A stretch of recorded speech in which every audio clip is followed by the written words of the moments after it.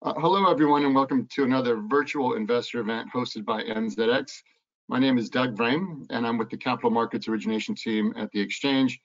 We want to thank everyone for joining us. We have 3 presentations for you today, and just a quick reminder of the format. Each company will have 15 minutes, then will be followed by 5 minutes of Q&A. If you want to ask questions, we encourage you to do so. Just enter them in your chat function up on the webinar panel. And we'll get through as many as we can in that 5 minutes.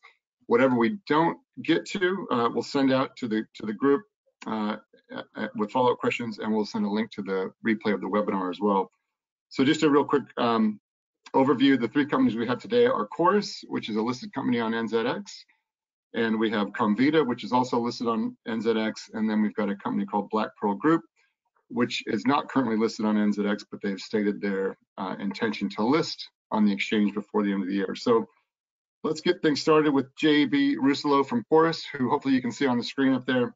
JB is the CEO of Chorus and has held senior positions at Telstra and NBN Co, which operates Australia's national broadband network. Most recently, he was Chief Strategy Officer at NBN, and before that, he oversaw NBN's network and service operations. He holds an MBA from the MIT Sloan School of Management in the US, and a master's degree in engineering. So JB, thank you for kicking things off today, and I will turn it over to you. Thank you. Kia ora, everybody. Greetings and welcome to this NZX virtual investor briefing. I'm JB Rousselot, the CEO of Chorus. Chorus is basically New Zealand's largest communication infrastructure business. We've been listed on the NZX since late 2011. And that was after the structural separation of Telecom New Zealand. We're a network business, so we own and we operate high-tech network electronics, also thousands of kilometers of fiber and of copper, underground ducts, poles, cabinets, and then exchange buildings all around New Zealand. Our copper and our fiber cables connect about 1.3 million customers, and they also connect to things like mobile phone towers, traffic lights, CCTV cameras, and data center. We're a wholesale-only business, so this means that we can't sell direct to customers.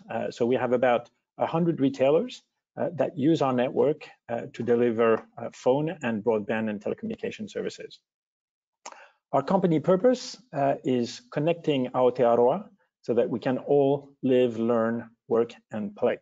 And to achieve this means continuing to grow the uptake on our networks so that their socioeconomic benefits can help power the digital future of New Zealand. We've got 3 pillars to our strategy. The first one and our most important one is to win in our core fiber business. The focus remains on really increasing the take-up on our network, on delivering great customer experience, and also on leveraging our new regulatory framework to benefit all the stakeholders. The second one, optimizing our non-fiber asset, is about withdrawing our copper network in areas where we do have fiber.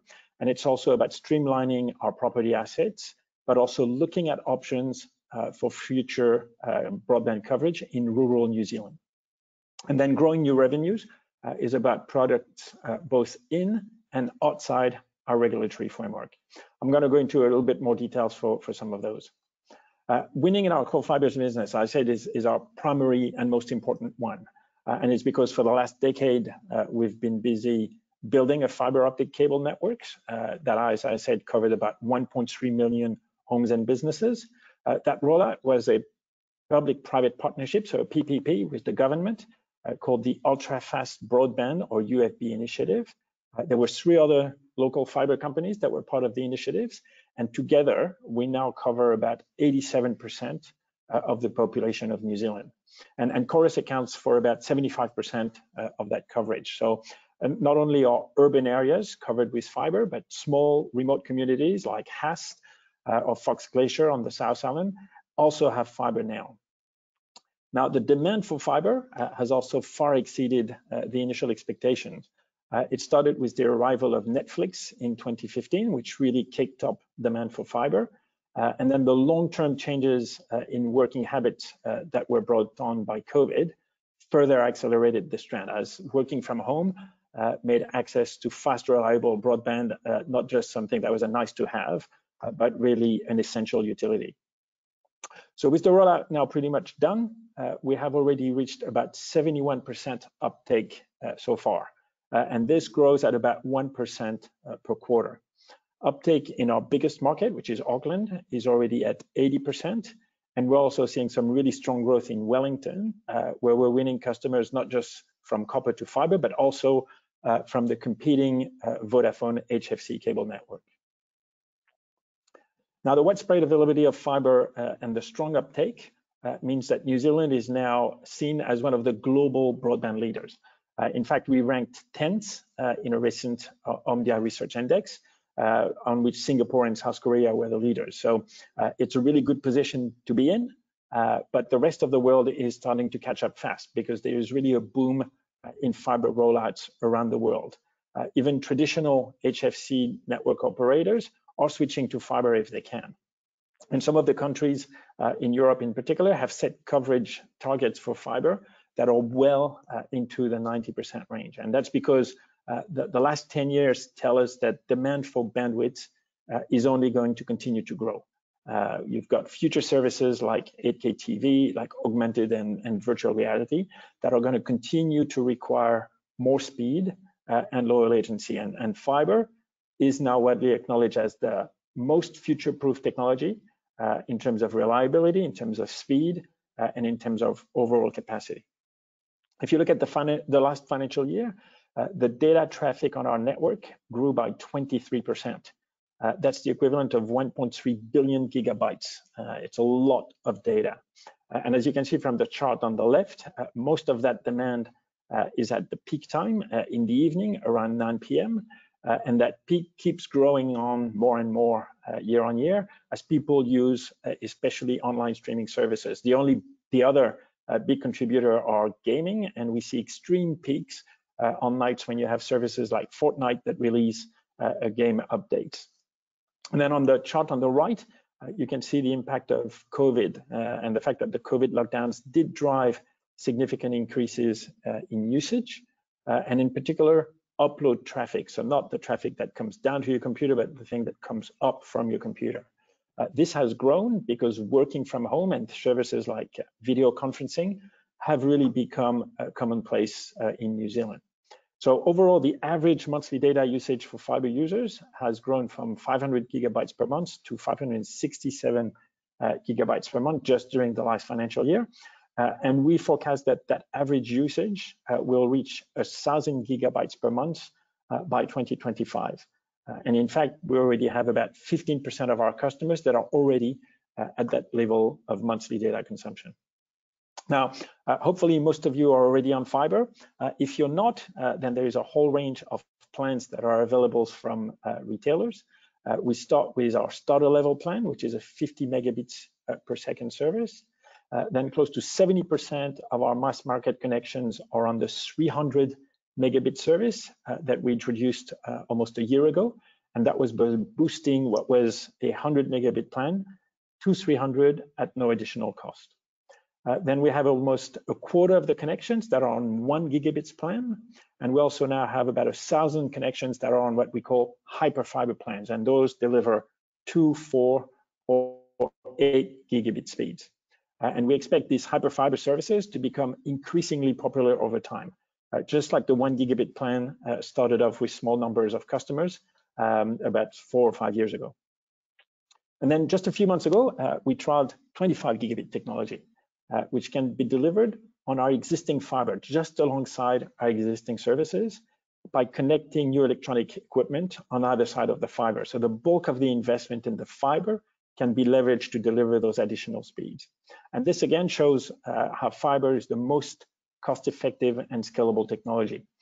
The need for higher speed and reliability is not limited to urban areas. If you look at the chart on the right, you can see how the rollout of fiber, which is marked by that little dotted line, really triggers a big boost in terms of fixed broadband connections in smaller communities also. Before that, you can see that the connections are declining, and it's likely reflecting that consumers are trying other technologies like wireless. But when fiber becomes available, you can see a rapid lift in our network connections. Now, an increasingly important characteristic of fiber is its sustainability credentials. The charts on the slides show how fiber has enabled us to accommodate huge increases in data demand without much change in electricity consumption. And fiber is really the only technology that can cope with higher speeds without increasing emissions. So we're targeting about a 25% reduction in electricity usage by 2030 as we move customers to fiber, and then we can switch off our copper network in those areas. In fact, we've already removed customers from about 200 cabinets so far and turned them off.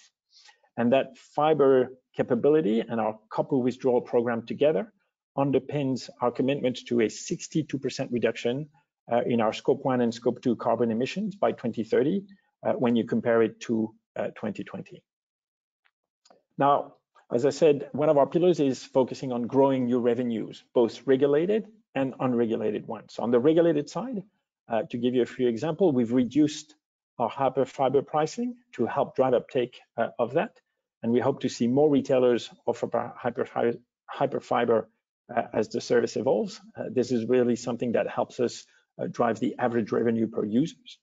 And then on the business side, business fiber connections grew by about 12% in 2022, and we estimate that about 3/4 of the business market, excluding small and home businesses, have moved to fiber. So there's still some growth there. Now on the unregulated side, a couple of examples, we're exploring using our exchange building as secure spaces for computing capacity, so small data centers. We call that edge centers.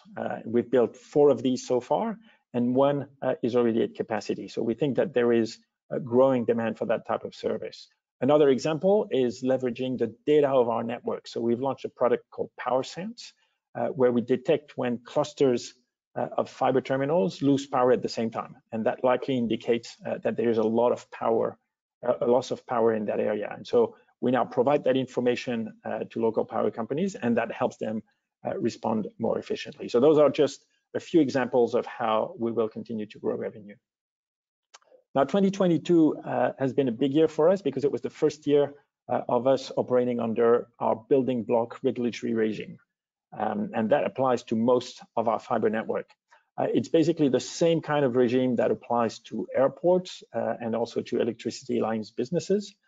So the Commerce Commission has recently determined the value of our regulated asset base, the RAB, and they've determined that it was a 5.4 billion starting RAB.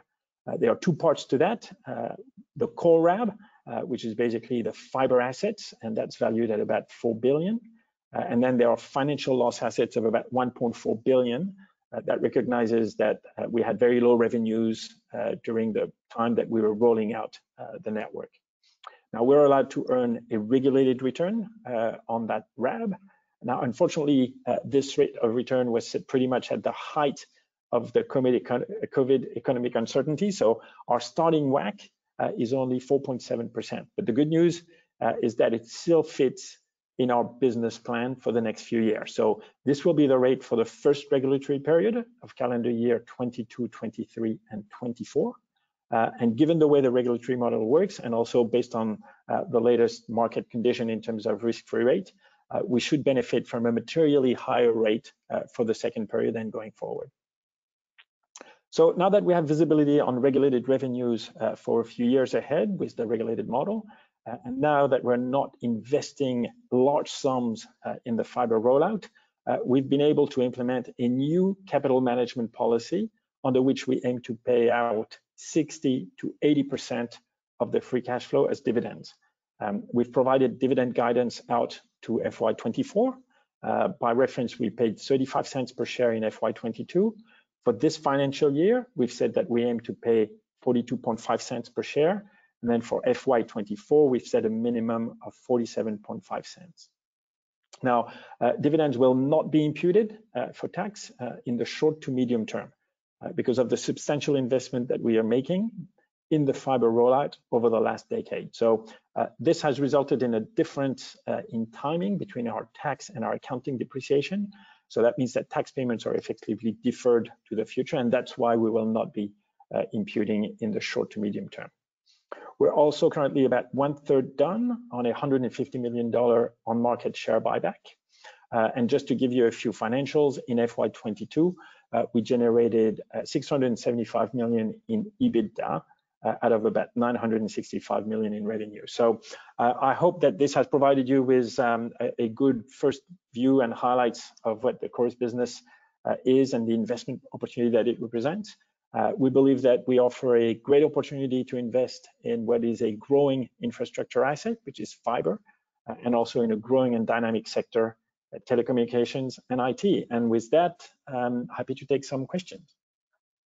Thanks, JB. Appreciate it. Do you have a couple questions coming in around the rollout of fiber in rural versus urban areas, and can you talk a little bit about what the cost versus revenue models look like in that, and if there's any government support to help with those costs, or just kind of how you tackle all of that? Yeah, no, that's a very good question. As you would expect, clearly the costs do go up the further out you go into rural areas. The UFB program, which had 3 phases, UFB1, UFB2, UFB2 plus, contributed some government money to assist with that rollout. We were also investing our own money in the rollout. As I said, we got to 87% coverage, so there is now 13% that is not yet covered by fiber. It's a wide mix in that 13%. Some of it is just at the edge of what's already been built, because there was a boundary defined by the Crown Investment Partners people who were defining where we were rolling out fiber. So there are streets that are just outside, and so extending the fiber network to those is not very costly. But at the other end, you have properties that are at the end of a 20 kilometer dirt road and are unlikely to economically ever access to fiber, and so they'll have to get reliable high-speed broadband through other technologies. So it's a wide mix, that 13% that's remaining.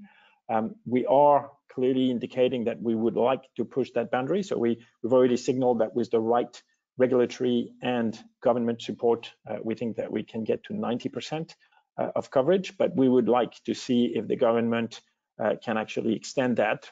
As I mentioned in the presentation, in Europe, you've got people targeting 95, 98%. So I don't know whether we'll get that far with New Zealand's geography, but we do believe that there is more room to push out fiber access. Excellent, thank you. And one more quick question here, and then there are some more. We'll follow up on those out to the group. Talking about ESG is a big topic now, and sustainable energy. What measures have you guys put in place to reduce your carbon footprint? Yeah, a very good question and very topical.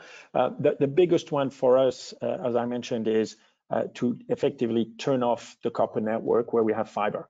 Because as you would expect, those are equipments that consume a lot of energy. And as we have a better network already in place, it's really important. So that's the biggest driver for us to be able to reduce our energy consumption. In parallel, we're looking at, of course, EVs. We're looking at recycling some of the electronics that we have.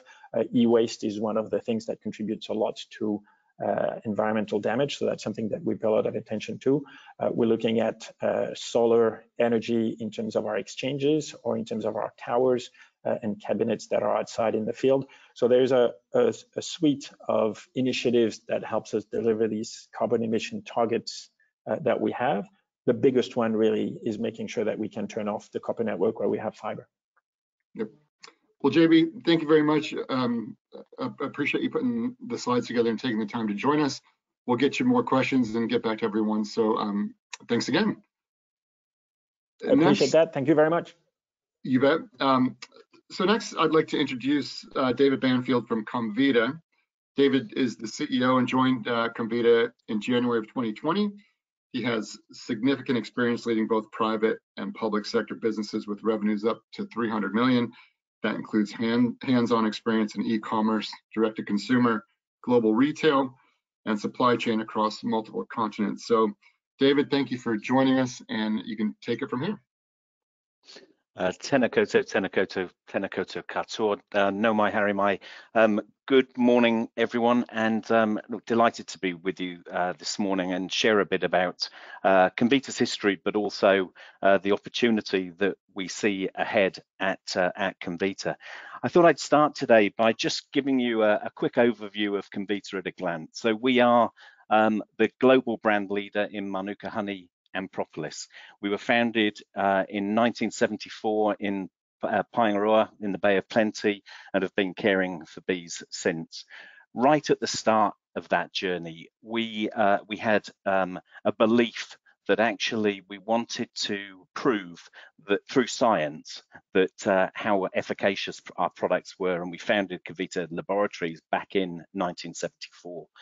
We have 11 subsidiaries, around 350 people around the world in all our major markets, out of a total of about 500, just under 560 in the group as a whole. We're aiming to get to a 2025 plan, which is what we call 60-15-20, where we deliver 60% gross margin, 15% marketing to sales, and 20% EBITDA margin, with about 50% of our total revenue generated through digital channels, either through marketplaces such as Amazon, Alibaba, or through our own direct-to-consumer marketplace, or our own direct-to-consumer capability that I'll come back to a little bit later. The current total addressable market for Manuka honey, or for honey, is $9 billion, with it forecast to grow to $15 billion by 2030, though with Manuka at less than 1% of that number. From the start of this particular chapter, one of the things when I joined the company, we came back to say we just need to be really clear on where we have capability, where we play, and ultimately how we win. So on this screen, you can see the 4 elements of that plan. So the first one, the arotahi, where we put the consumer at the heart of our thinking, with the right products, in the right markets, with the right channels, investment in our brand and in science, and our vertical integration then feeding back into the highest quality product. We have a unique business model. We have, as I said, over 350 people on the ground in markets around the world, which we believe fundamentally positions us in a better place to adapt, respond, and win with consumers who are better connected, and makes us a better partner for those consumers in market. From the start, again, we set out our 3-point plan to stabilize performance, transform the organization, and build long-term resilience and growth. We're really pleased with the progress that we're making, though we recognize there's more transformation to come to really set us up for that long-term opportunity. And on the right-hand side, you see stages of organizational development that we broke out, sort of crawl stage in that first year, into that stride stage in years 2 to 3, and then run ongoing. All of that enabling us to build on our proud history as we move towards the exciting future that we see ahead of ourselves. Our Harmony Plan underpins everything that we do, and it highlights our determination to leave the world in a better place. The Harmony Plan has 4 distinct elements to it: climate action, bee welfare and advocacy, community impact, and native forests and biodiversity. We're delighted with the progress that we're making in all of those areas, and particularly, we have a global issue in terms of bee health, bee welfare, and our work to make sure that we put bee welfare at the heart of everything that we do. On the top right-hand side, you can see our carbon footprint calculation. So this is our first ever scope 1, 2, 3 carbon footprint. So you can see our gross footprint of 32,500 tons, sequestration benefits from the forest that we plant of just under 6,000 tons, taking us to our net position of just over 26,500 tons of CO2. We have science-based targets to reduce from here.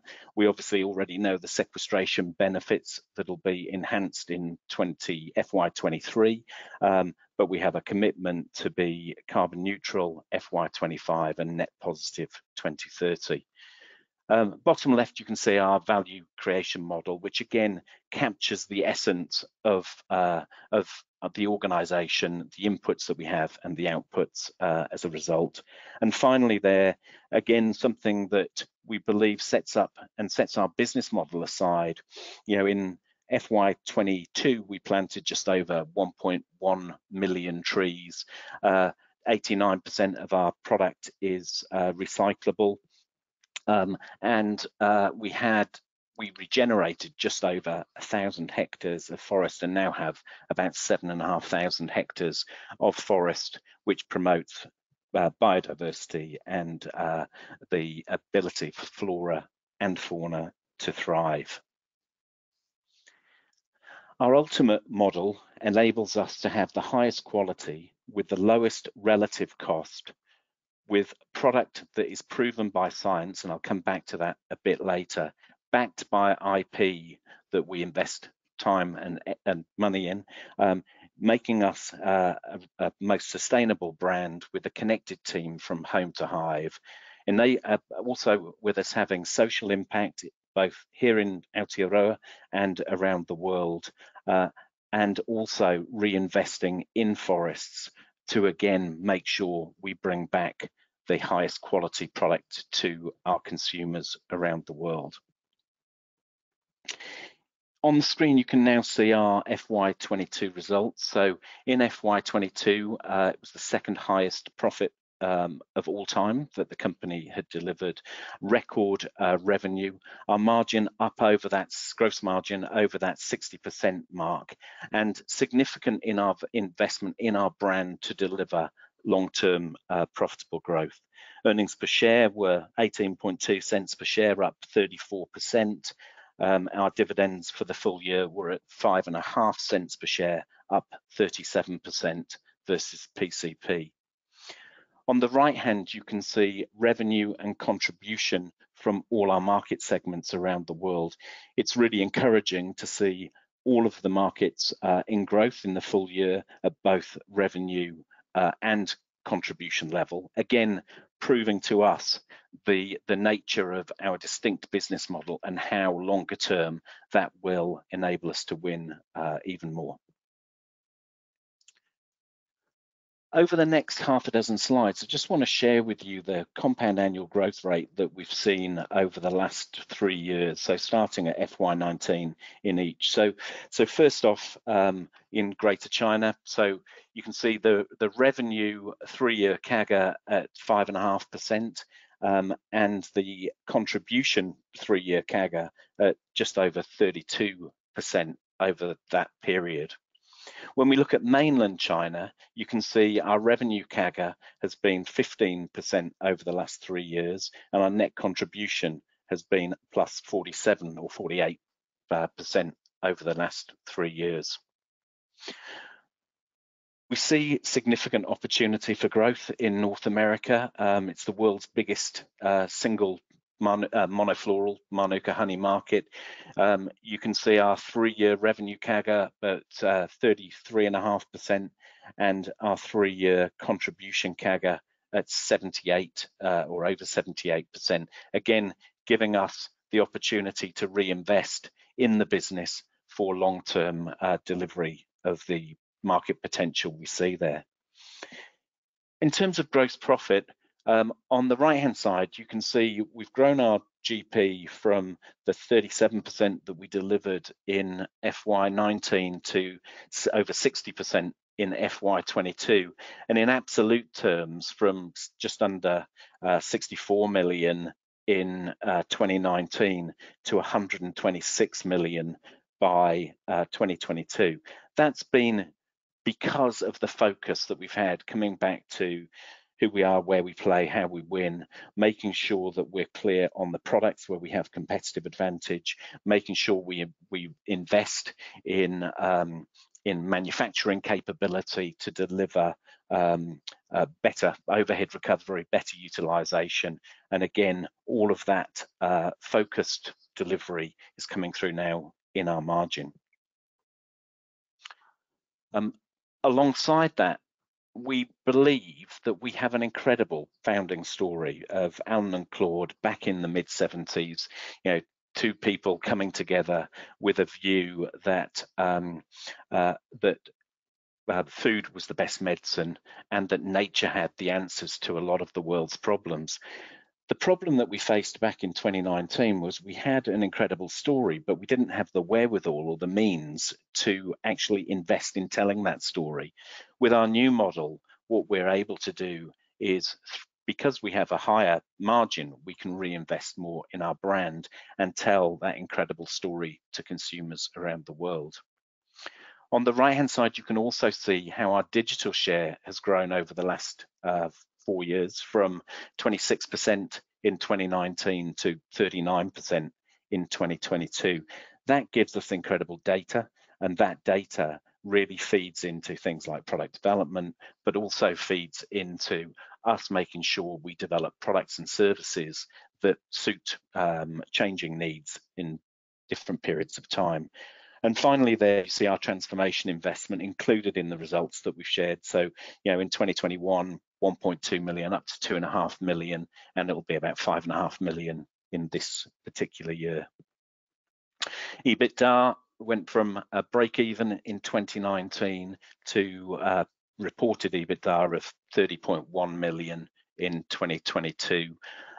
When we normalize out our transformation investment, you see that in 2022, our normalized EBITDA percentage would be around 16%, which again is encouraging against our longer term target of 20% EBITDA.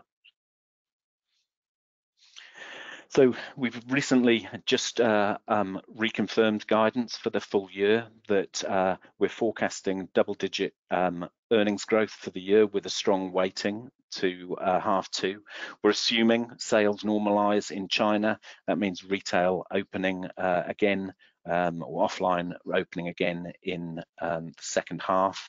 We're forecasting profitable top and bottom line growth in our focus growth markets of China and North America, channels being digital and categories being Manuka honey.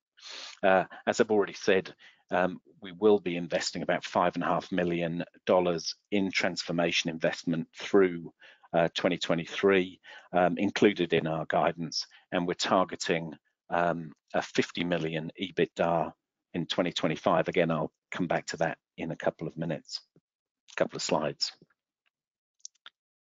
So here's our 2025 plan. So from the very start of this particular chapter, we shared our business model, we shared the pillars that will underpin our performance out to 2025. So as I say, in 22, we delivered 30 million EBITDA.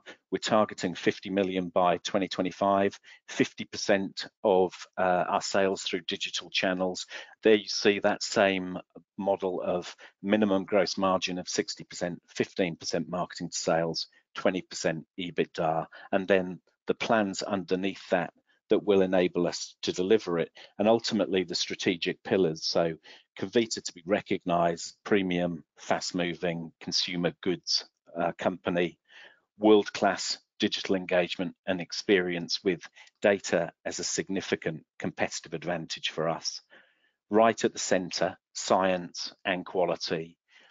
Then finally, organizational simplification and efficiency for future and becoming sustainable world-class organization. By 2025, we aim to have inventory at around $85 million.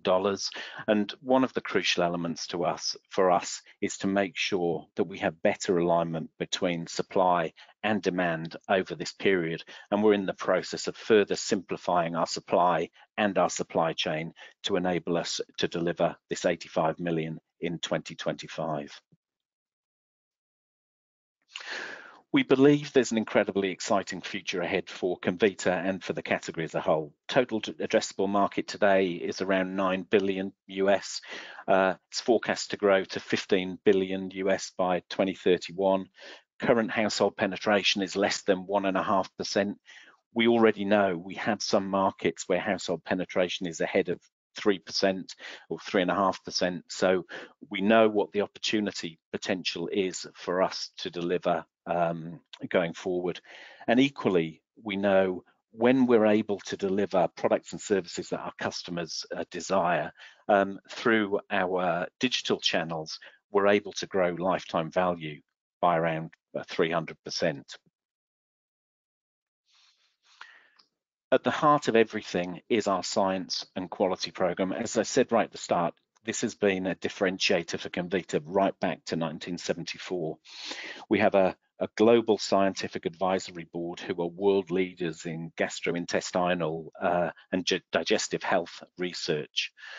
We're currently undertaking clinical trials specifically looking at digestive health. And within that, we have 45 patents granted, further 5 granted in FY22, and an additional 12 patents filed that, again, we believe will give us long-term competitive advantage in areas that are really exciting for us. The shift that we saw in terms of commerce to digital channels is here to stay. We launched our proprietary single source platform last year, so from zero to launch in all our markets, in all our major markets last year. As I say, we're targeting 50% of our revenue through e-commerce channels in 2025, driving household penetration, retaining users, and really creating an experience that develops brand fanatics for us. One additional element that we have within our broad portfolio is olive leaf extract. Olive leaf is a 15 billion total addressable market on its own, but here we have some specific clinical research which proves how olive leaf can be integral to for heart health support going forward. And again, being able to transact through our single source platform enables us to collect data and engage with consumers around the world. So last page for me. So we're on track to deliver our 2025 plan of 50 million EBITDA. We're on track to deliver our 60-15-20 business model. We're on track for e-commerce to represent 50% of total sales by 2025. The total addressable market for honey is forecast to grow to 15 billion by 2031.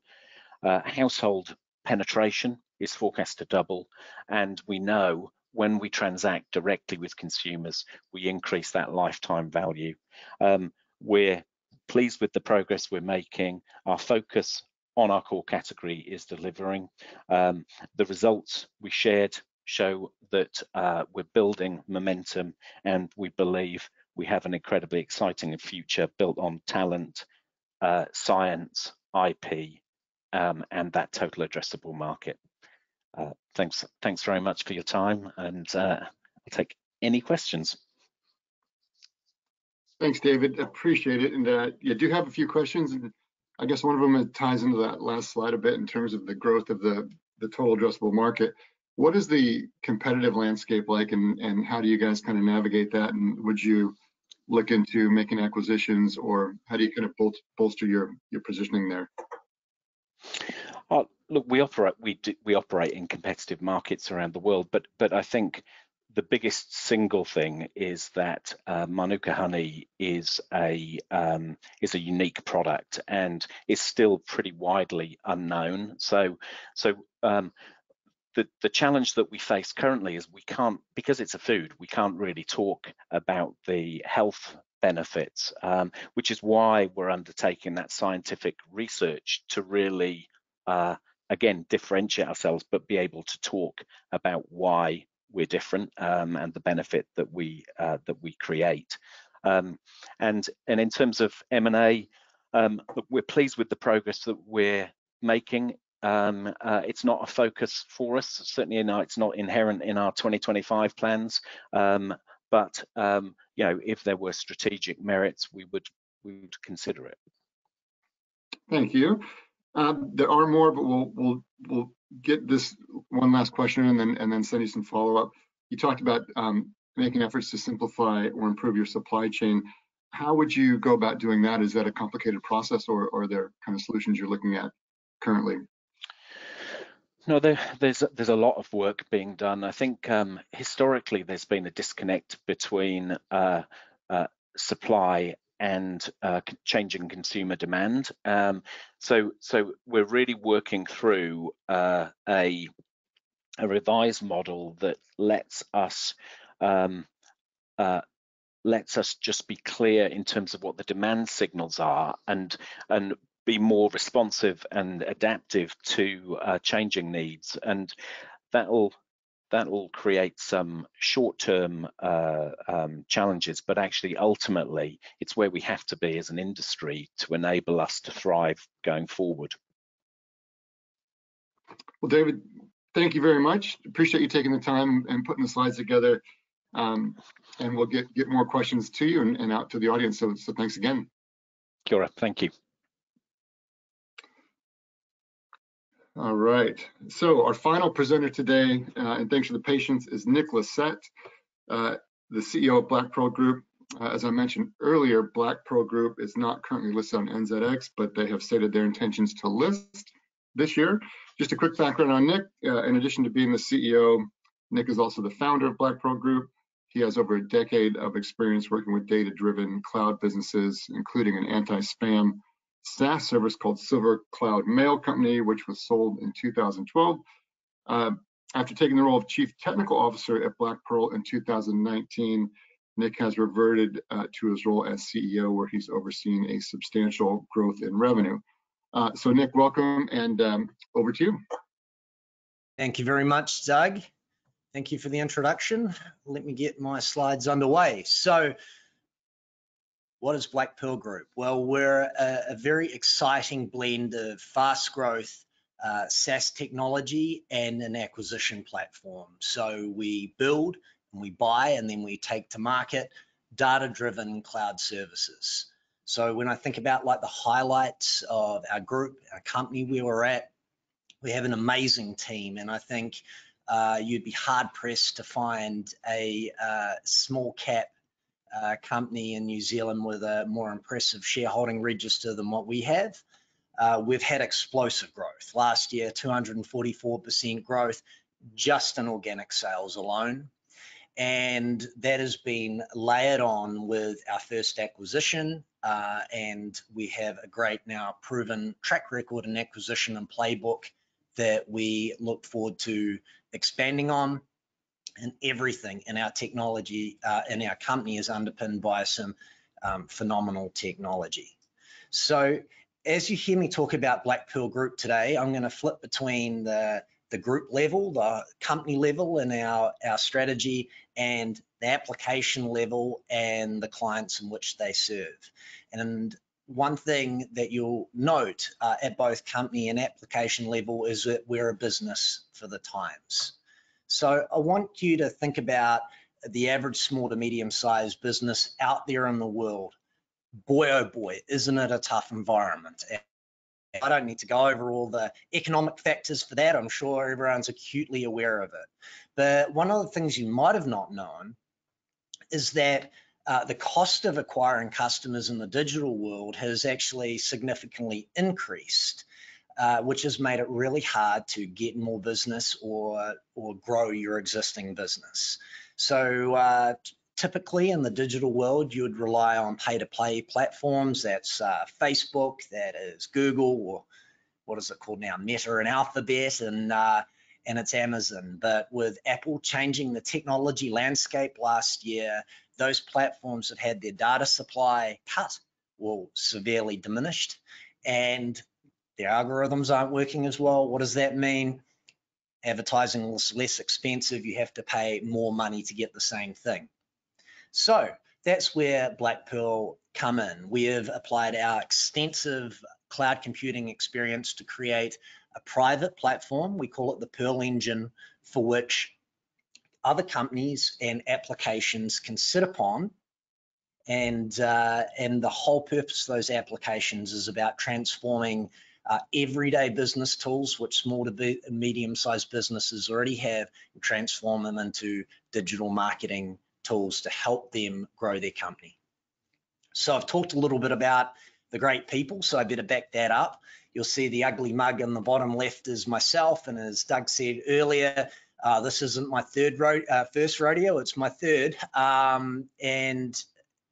As Doug said, my particular cloud experience is around email, and that's an important footnote.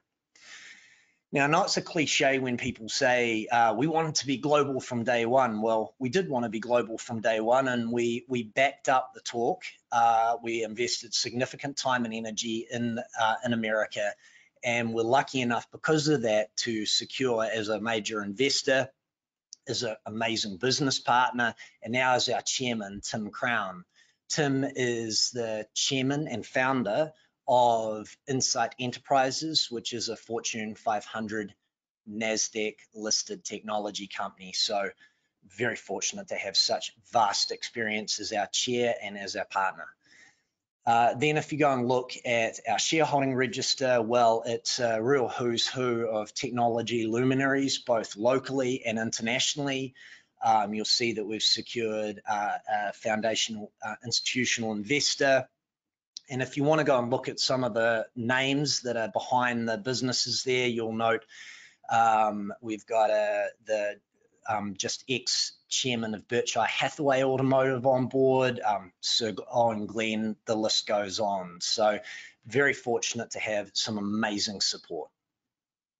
So let's talk about the market that our applications service. And typically you'd start from the top down. People say, why do I start at application level and go up? Because our applications are what serve our customers, and the customers are the lifeblood of our company. So our people, our tribe, are small to medium-sized businesses. Anyone from a solopreneur all the way through to maybe 250 employees, sometimes a little bit bigger than that as well. And our primary focus is in North America. In fact, give or take a percent, about 60% of our customer base is in North America. Now, the primary area that we have initially focused on, and you'll note that we'll be extending our remit over time, but our initial technologies in the group are focused on business email. Now, business email is the email that you and all the people in the company you work for or the company you own send each and every day to your customers, your potential customers, your vendors, your suppliers, each other, and you'll send that from your computer or your phones, and it'll be sent from Google or Outlook or maybe Apple Mail, right? That is everyday business email, and that is the area that our first wave of applications sit upon. Why that is so important is because it is a massive, massive market. So by the end of 2025, you'll have 4.5 billion email accounts. So that's half the world's population, and that's growing. So 2020 to 2025, that will represent a 20% increase. So massive growth market, one that is underappreciated. And because we leverage this huge market, we have broad global appeal, not just with geographies, but also industries, with almost every conceivable industry using our products. So let's talk about the products in Black Pearl Group. So the first one, which we've built ourselves, is Black Pearl Mail. It's a real product for the times, as I've talked about before, because it's taking everyday email and it's transforming it into a demand generation tool. What does that mean? It means you take a boring email like the one that you see on the left. Hopefully, if you're seeing it the same way around as me, it's on the left. And it'll transform it into a stunning brand experience like the one on the right, which will stand out in a busy inbox. It will really create some cut through to your digital communication. But most critically, what this product does is take that vacant real estate underneath the email signature block and enables you to turn that into a digital billboard. You can put your company's latest products, latest services, referrals, references, whatever helps move the needle from revenue point of view, you start controlling that space. And that therefore kind of offsets those high costs of pay-to-play marketing by letting you leverage email communication you're already sending. Now, underpinning this is some awesome data, and so everything within that email is actionable and trackable. So you can see when people are clicking on links in your email, or the graphics, or the digital billboard within your email. You can see when people go back and open emails that you sent them several years ago. So what it does is takes a blind form of communication, which was email, and it suddenly transforms that. So you've got a real understanding of how people are engaging you, who's ghosting you, who's leaning into you, and you can take that information to make better business decisions. Now, we've just completed the acquisition of a leading email signature provider called New Old Stamp. You can see all the amazing brands that they've created signatures for there. A great acquisition for us because it is a feeder product to move from basic email signatures to like the data and analytics which underpins Black Pearl Mail. So by itself, New Old Stamp had $1.2 million annual recurring revenue. No small feat. The latest statistics I read said that only 4% of SaaS businesses ever get to $1 million. So congratulations, they did a great job. They got there because they had over 1 million, or they have over 1 million organic website visits annually. Again, the amount of money that you have to spend in digital pay-to-pay advertising to get that quality and quantity is immense. So it's a huge asset, and they have an amazing team. But the reason why we're always motivated about acquisitions and why that's a big part of our growth strategy is because we're very interested 1 and 1 equals 3. And that means that the assets of the acquired entity combined with the technical and marketing assets of Black Pearl Group create extra organic growth opportunities.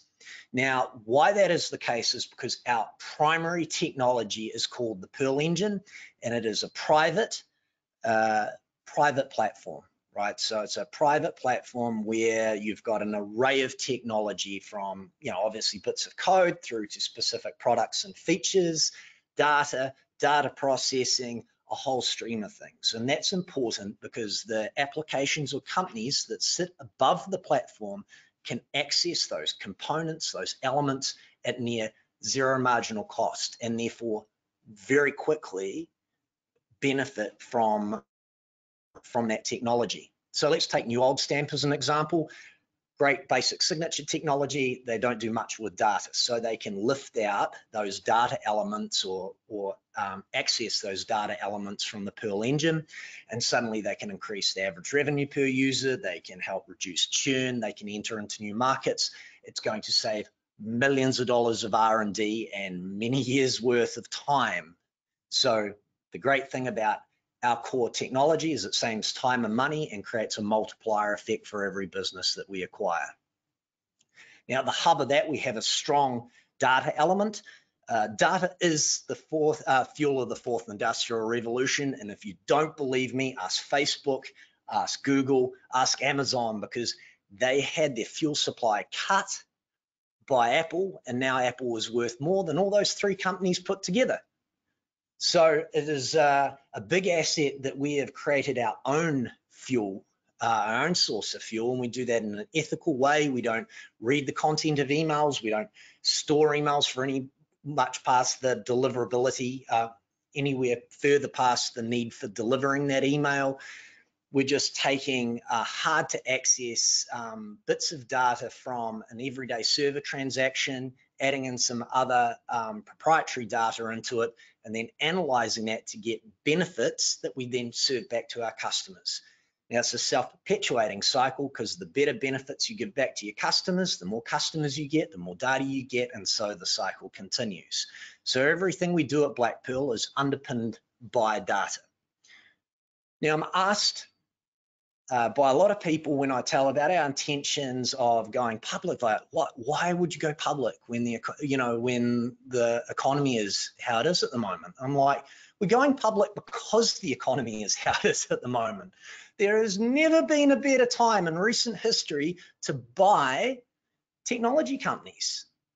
There's never been a better time. Like in America, their access to capital is significantly reduced. If you're in a SaaS technology business, you have to continually invest in your technology to stay relevant. I use the saying internally, grow or die. And so we've got a whole series of great technology with a lack of access to capital. They've just come out of hard times with, all the things that have happened with the global pandemic, and now they're facing recession. So what we do is we provide a path to exit, and we're not going around just ruthlessly taking these companies over like a bunch of pirates. I know we are called Black Pearl. What we are is a company built by entrepreneurs for entrepreneurs. So we're providing a home for these people to realize the dreams of their product, build towards a meaningful exit, and actually fulfill their growth objectives. So when we think about listing, it's a really great way of acquiring customers because you can leverage your stock to purchase the businesses. And again, one of the core pillars as to why we're going public. Our acquisition strategy is built on 3 horizons. First horizon, which is well underway with purchasing New Old Stamp, is acquiring sort of first generation email tracking and branding companies. And then as we move forward, it will be broadening that remit out of email into other digital communication, other SaaS businesses. Basically companies, again, they'll be servicing small to medium-sized business, got to be a SaaS model, and we're really looking for companies that lack scale or the capital to grow. And I mean, there is plenty of them in America. Again, such a wonderful time to acquire other technologies. We're acquiring these technologies, and I'll say it again, we're actually doing acquisitions for organic growth. I know that sounds weird, but we don't want to just buy revenue. We don't just want to buy talent. We don't just want to buy market share. What we want to do is take unrealized assets and out of the companies we are acquiring and actually unlock the latent value in that. So again, to use New Old Stamp as an example, there is a whole lot of synergies right off the bat. So we eliminate the waste with the Black Pearl mail product leads. 50% leads coming to that product weren't compatible with it, but they're immediately compatible with New Old Stamp. If you then go and look at New Old Stamp, they've got 1 million organic site visits. They paid 0 paid marketing dollars to retarget them. So if you look at any the literature out there about the effectiveness of retargeting, statistically the average is 150% increase in conversion. So there's a natural uplift in conversion through applying our marketing budget to their organic leads. And then most importantly, we're taking a commodity item, which is email signatures, and then giving the opportunity of upselling that to a meaningful demand generation tool underpinned by analytics.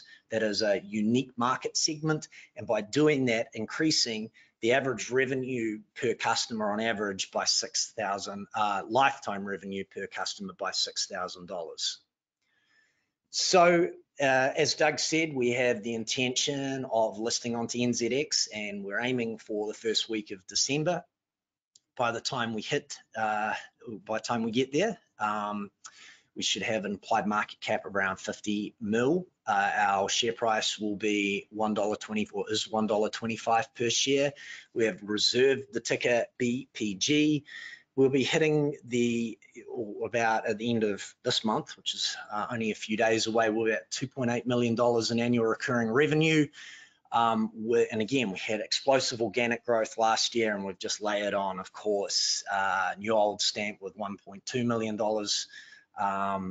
which will really add to that trajectory for the coming year and moving forward. So very exciting times. That is the story of Black Pearl. It's high growth SaaS, it's data, it's acquisitions, it's all the fun stuff. Over to you for some questions, Doug. Excellent. Thank you, Nick. Appreciate the time and the slides. Do have a bunch of questions. The first one is, how does Pearl Engine link in with other cloud-based systems? Do you seek to market it as a standalone cloud and migrate customers over? Does it work with other systems that are out there? Yeah, great question. No, it's a private platform. So essentially only companies that we end up buying either partly or in entirety, or technologies we own, access it. So we're not trying to create sort of like an ecosystem or anything like that. All we think of like the Pearl Engine is like like a library or a smorgasbord of very robust, proven technology that new applications just pull things right out, plug it in, and then immediately access new market segments. So why that's, I guess, important again is because of the organic growth that creates, but it's also really exciting if you're an entrepreneur and you're kind of hitting a brick wall and don't have anywhere near to go. You know, you feel very passionate about your company and your product, but you don't have the capital and you're running out of steam. So it's a win-win really joining, being acquired by Black Pearl. Another question, you talked about your acquisition strategy. Phase 3 was your acquisition strategy. Is social media businesses something that you would look to acquire? And this is saying specifically the news surrounding Twitter. And what sort of free float adjustments are you leaving, I guess, headroom or space to make acquisitions and expansions into those areas? Yeah, that's a wonderful question. And wow, I can't believe you're trying to lump me in with Elon Musk. Whoever asked that, I'm hugely appreciative of you joining the two together. I always thought of him like a brother. Yeah, that is certainly probably a third horizon for us. So when we think about the technologies on what we're looking for, the reason why we're sticking with email, other than the fact it's a huge market off the bat, is because it's de-risked. You understand the code base, you understand the market, like the back of our hand. I mean, I've been in it for a long time, so is our extended team. When we move past that, it's really looking for other digital communication tools, I guess, things that work in with Slack, with Teams and that ilk are really advantageous, or stuff that can help leverage your website more effectively. So I think that's the next stream. And then, what we do with Twitter in phase 3, well, I don't want to comment on that. Last question, then we'll run out of time. We'll get you more. Regarding the acquisition strategy, will you guys have a geographic focus, or will you be looking throughout the US or Australia, New Zealand, or kind of anywhere you can find opportunity? Yeah, we have a very broad remit there. So whilst the company that we just purchased was, a registered US company, I think there's some very exciting buying opportunities out of Europe at the moment. We're now got, we've got staff in Europe and the US and New Zealand, in North America. So we're already got, that global web of staff and team members in place. So it really means it's, just where the best business is rather than specific geographic locations. Nice. Well, Nick, thank you very much. We'll shut it down here, send you some more questions. Appreciate the time and effort in putting the slides together. Anyone out there that has questions for any of the presenters about any of the companies, just get in touch with us and we'll get you the information. But thank you very much, and thanks everyone for joining. Bye-bye. Thanks, Doug.